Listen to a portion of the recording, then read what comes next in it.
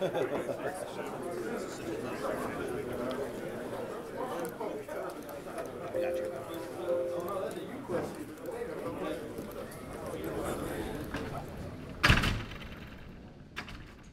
fellas.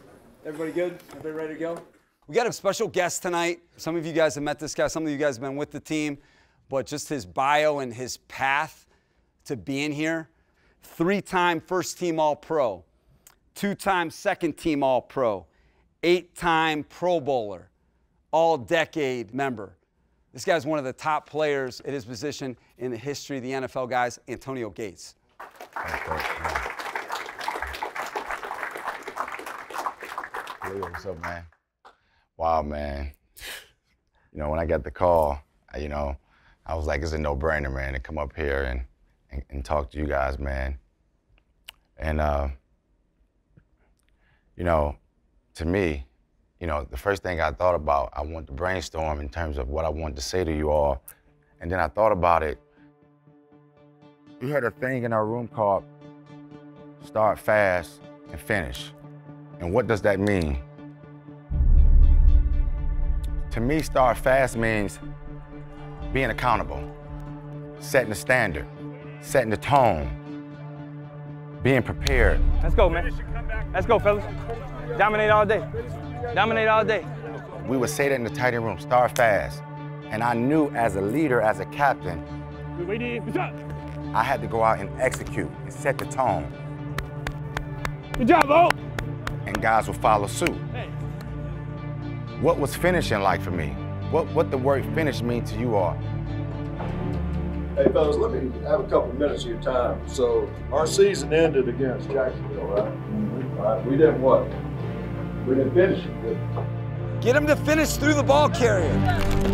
Finish the tackle. Finish the tackle. Finish through the guy. Finishing to me was non-negotiable. That's character, bro. That's hard. That has nothing to do with how fast you can run, how much you lift, how quick you can get out on your brakes. That's what's inside of here. Come on, right, man. Don't take this for granted. You know what I'm saying? This is a very special team. And don't allow what you did in the past to impact this team. Year 6, baby. Hell yeah, it was hard. Did things get tough? Yeah, it got tough.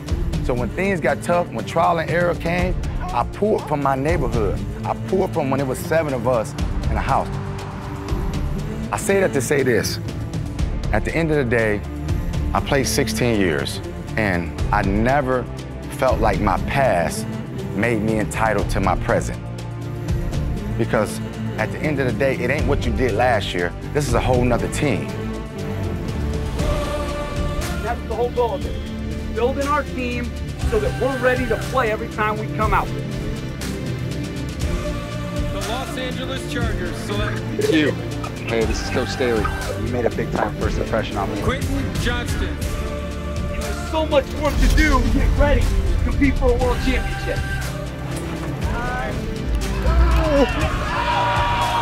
Your life's on the line every single day. And we show our fans it's going to be something special when they come watch us. And again, man, this is family. I feel like this is a locker room conversation. So this is the brotherhood. Start fast and finish.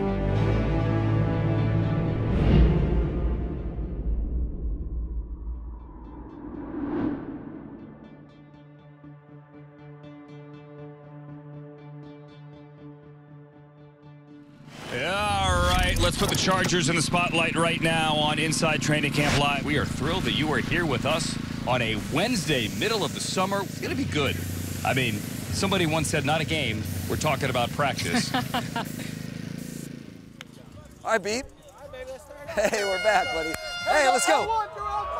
But driving in here to the Jack Hammett Sports Complex, it's like a party outside. You saw the fans in the costumes out there. They're packing the stands. There's excitement about this Chargers team. When we were on our way in, just packs of people coming in. Good turnout, too. Look at this. Incredible turnout. And it's only Wednesday. It's only Wednesday. Day one. Man. Day one. Here we go. Here we go. All right, all in, season 3. Take. Keenan, welcome. you talked about, you know, building towards this year. This is the year. Yeah, I mean, this is, in the years we've been doing this is the most talented roster that we've seen. No doubt. There's a lot of things that got away from them last year that led to that exit in the first round. I do want to touch on Jacksonville quick before we can kind of move on. Cool with that? Not really. Do you still think about the game in Jacksonville? I think about it every single day.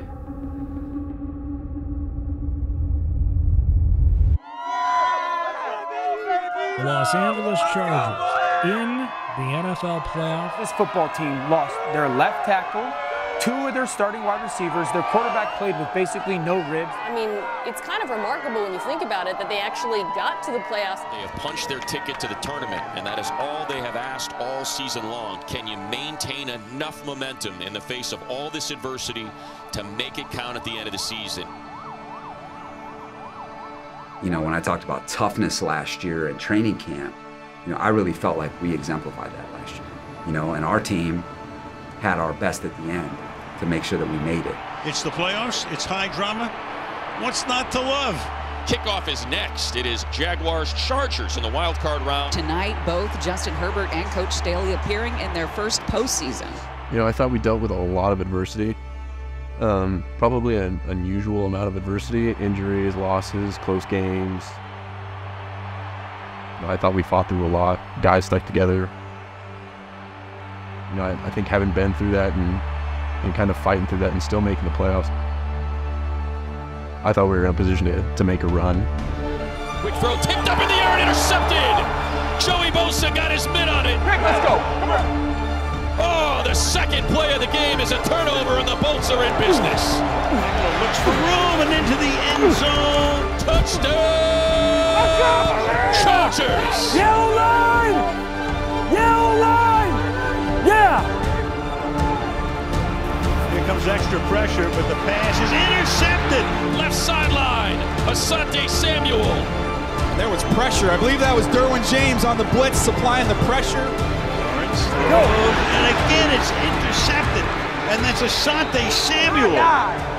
Oh my God! Oh my God! They're going crazy out there! They're going crazy! They're going crazy! So the Chargers with a hat trick. 3 picks in the first quarter. Run the ball here. Run the ball. Hands to Eckler. Eckler bounces to the left. It's a foot race. Cuts inside. Touchdown! Chargers! Man, you couldn't script it much better. When I think about the first half, I think about, you know, one of the elite games that I've been a part of.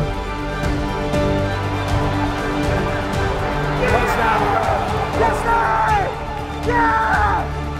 Herbert to Gerald Everett. Let's go!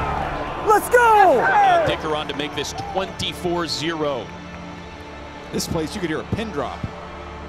I saw a team that was really playing at a high level, that was feeding off each other, and, you know, that was on the road in a hostile environment.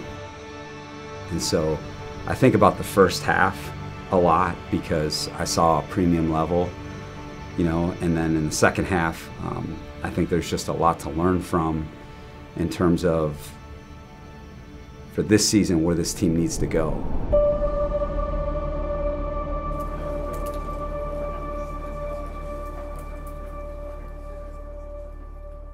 This was the first half of our playoff game, all right? This was the first half, and there's a minute 22 left in the first half, okay? This is how it finished. And that's what I want to talk about right now. What I want to tell you about this game is that the football gods aren't looking down on the Chargers with, like, bad luck, guys. We didn't play well enough in the second half of that game. We didn't play well enough in the first half of that game. And here's what happened. We had 5 takeaways in the first half, but we only scored on 2 of them. Herbert fires too high. Field goal, field goal, field goal, field goal, field goal. You're watching and everything's going well the first half, but I kept watching and thinking, like, I don't know that they're maximizing all their opportunities. Eckler through the line, upended. In the middle 8 part of the game, which is a very critical juncture in the game, the middle 8, we were outscored 14-0. Touchdown Jags, and we got a game. In the second half, we had 8 yards rushing on 8 carries. 7 of 17 in the passing game with 2 sacks. 3 and out. On defense, we did not get a stop in the second half. To the end zone, wide open. It can never just be easy. And on special teams, we gave up a return that set up a score, and we missed a field goal with about 8 minutes left. And that kick is no good. Oh, boy. It is completely unraveling for the Chargers. And that's why we lost. We didn't play well enough.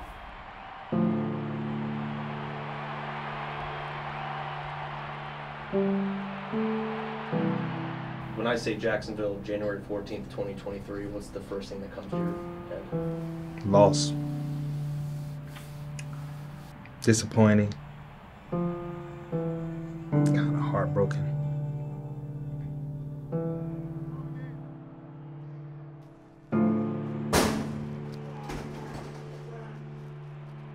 You know, almost broke a locker door and flipped the table. Like, it lit a fire, at least in me. Definitely lit a fire within all the guys, all the leaders, all the guys on the team. I mean, I remember being on the plane, just talking to Morgan, talking to Khalil.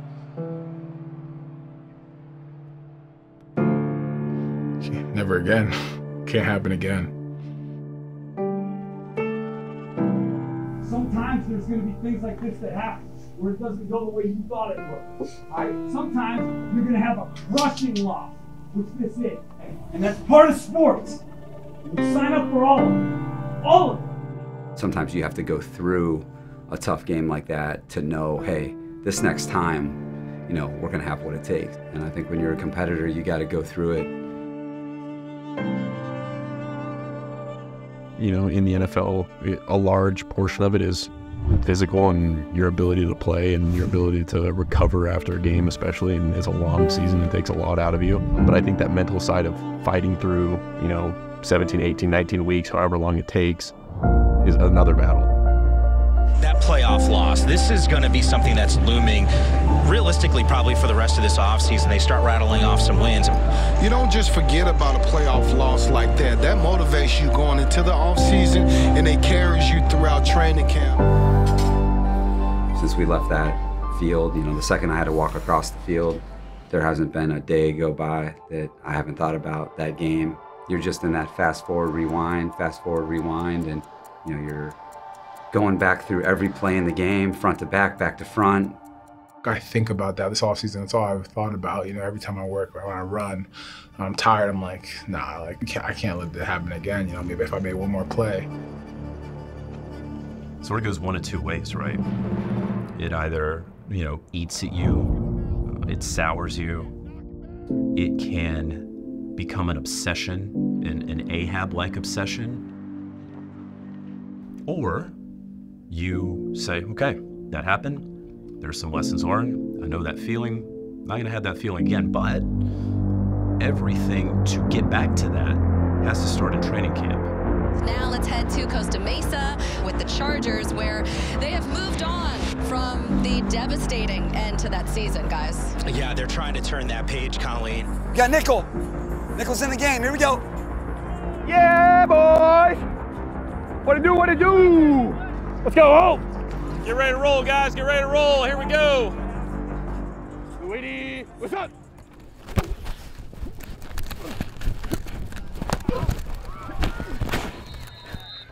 Gottlieb Show here on Fox Sports Radio, live at LA Chargers training camp, and Big Mike Will, and of course you got Keenan Allen joining us.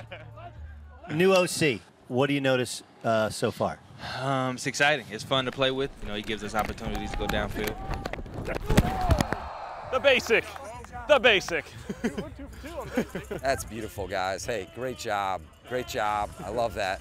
Breaking news into First Take, Kellen Moore was not out of a job for long. According to ESPN and NFL Network, the Los Angeles Chargers have hired Kellen Moore as their new offensive coordinator. All right, all in. Kellen Moore, take one. Very official. This is well done. I can't wait. John, I got you. I think one of the really good storylines, not just here, but in the league, is that So Justin Herbert has a new mentor, coach, in Kellen Moore. So what's going to be different with Kellen Moore? Zone it, zone it, zone it. What's up, dude? What's up, Will Clapp?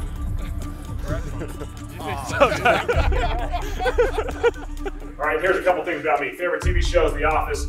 Okay, so I'm part of this era. Okay, so I'm a little bit, I'm 34. So that's my show. Okay, so if I give you sarcastic references and meetings and you're saying, what the hell was that from? It's probably from The Office. Nice, nice, nice.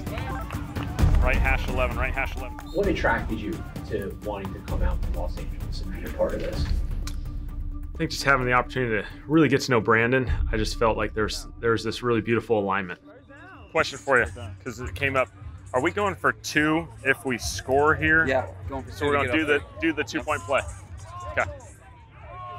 You know, 2 things that we're really going to focus on are the run game on both sides of the ball. Let's move some bodies, man. Move some bodies.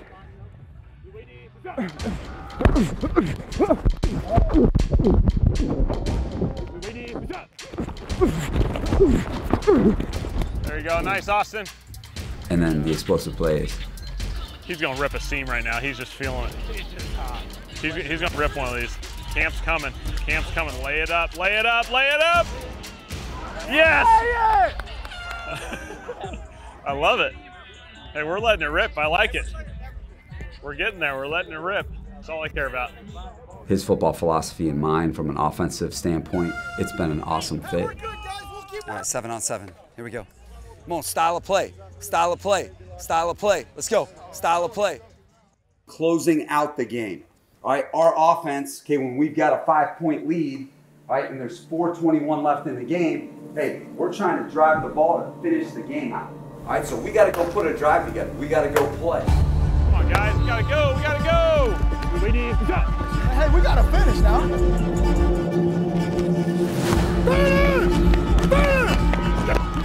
If you close the game out, like if you win by 2 scores in the NFL, that closer mentality, like when we have the lead, we're finishing the game. Yeah, that's it. That's it. Finish. Yes, sir. Yes, sir. There you go. Finishing is going to be critical, but I think it's also going to be about starting fast too. Go, go, go, go, go, go. Nice. Nice, Justin. Nice job. You know, I think about starting fast in a game, starting fast in a season, and then building yourself so that you're playing your best at the end. Hey, way to operate, boys. Way to operate, way to operate. All right, guys, hey, short and sweet here. Listen, good practice, 3rd day. Hey, good red zone work. Okay, all that stuff coming back was good. The 2-minute stuff was good. I'm looking at a lot of competitors here, all right? Every practice, we're getting closer, all right, to being as good as we can be. We keep taking the field this way, guys, okay? We keep taking the field this way. All right, good things are going to happen for this football team. You guys with me on that? This is a good practice. Trey Pipkins, get a strike down. James, keep working. Our way on 3, 1, 2, 3. Our way.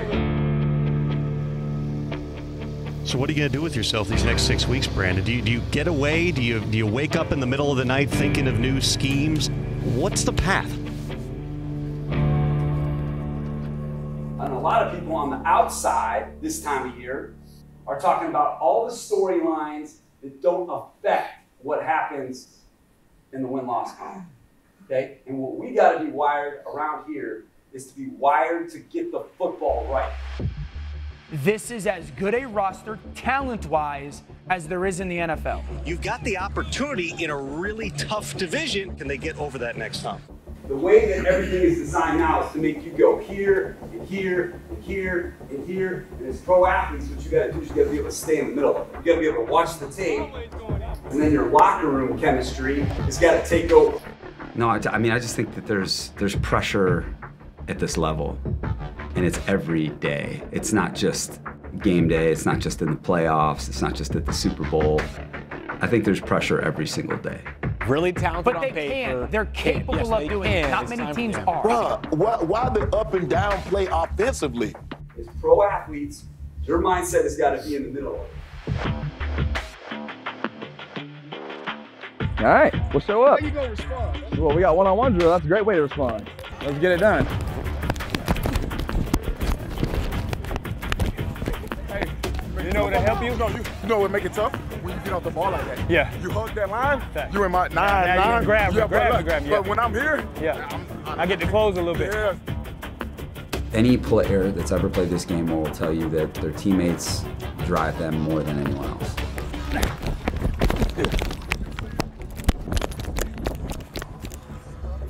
Hey, that's how I should have ran the first one. Yeah, that was good. I was thinking too much like. And so that's what our job is as an organization, is to make sure that we arrange the meeting between, you know, special players that can push each other and challenge each other. Because ultimately they're the ones who are out there on the field when all the pressure is on.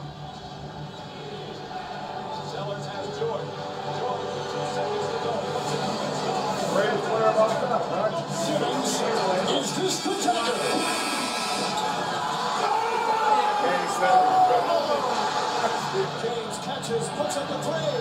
Will go. Big box. Backhand to Allen. His three-pointer. I think what you have to do is you have to show your players how sports is throughout the history of sports, different sports, and the greatest competitors to play, whether it's a player, a coach, a franchise, they've been through things like this. And so, you know, I tried to spend my off season learning. You know, I tried to get better. I tried to learn from people who had been through it before, because I hadn't been through something like that before. I talked to Greg Popovich. 2013, they're up by 5 points with not a lot of time left. And what he told me was, hey man, right here, you miss box out. They missed 3 box outs. They missed a pair of free throws. They inbounded it to the wrong guy and they got beat. And Pop told me, he said, hey man, what you gotta know is that that happens in pro sports. And it's just about how you respond. How do they put this thing in the rearview mirror? I wish you could say it's just about one thing. Okay, on offense and defense, it's a big goal of ours to have an identity where we're better than anyone in the NFL. And when you put the pads on, there's that reality like, hey, it's on the line. Here we go, here we go, here we go. Where the energy at? Where the energy at?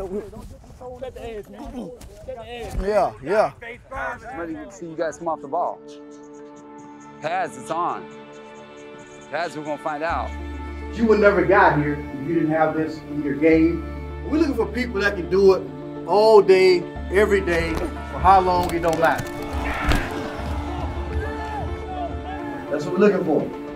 Creating the identity of the physicality and the toughness at the point of attack. So when I look at great finishers, I look at Michael Jordan, I look at Larry Bird, those guys, they wanted to what? Ball. Great job. Hey, make sure we're thudding in team. Play pad level now. Pad level. Look for somebody who will put their hands on a 250-pound tight end and win.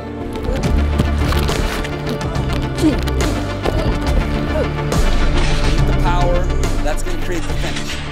I think that we have guys who have invested in our team for 2 years, and I think that they're ready to go have a big-time season. It begins in training camp where, okay, we got some new guys in here, got some guys who have experienced some success. Last season, and I think Charger fans are like, please don't bring this up again, but it's hard not to.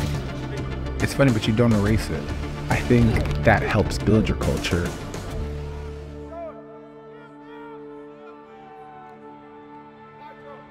We've seen it go both ways, and you just can't be so obsessed with how last year ended, because if you are, this season will end before it really ever starts.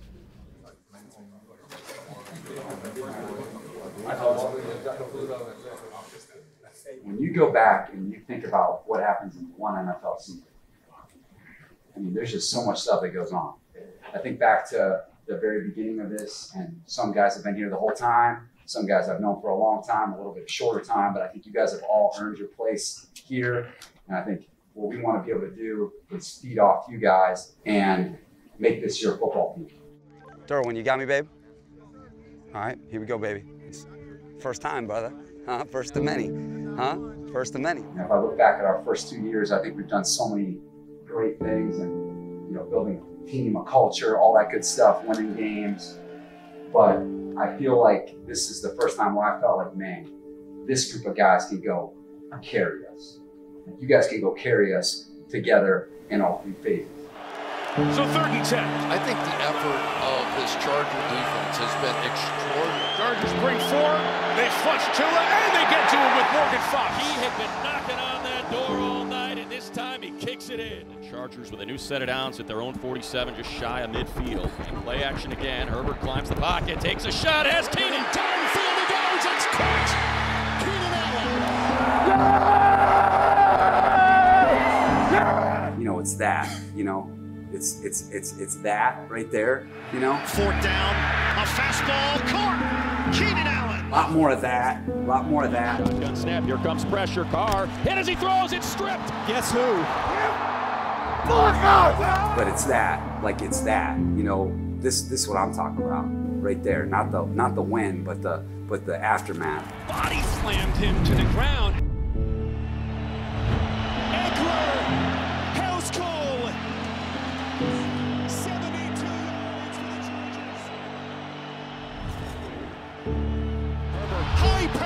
Did Williams make that catch? One-handed. My goodness, Mike Williams. What?